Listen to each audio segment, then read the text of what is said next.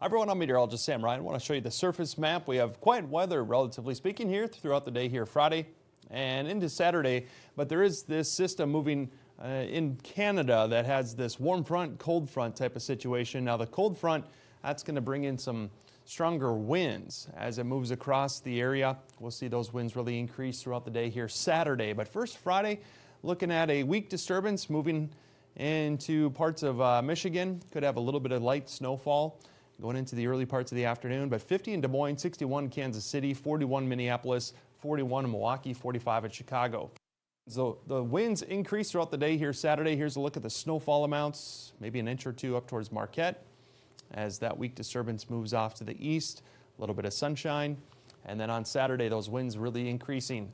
So we'll have them out of the south first and then diving down out of the north. High temperatures a little warmer, cooling down Sunday, and then slowly warming back up again next week.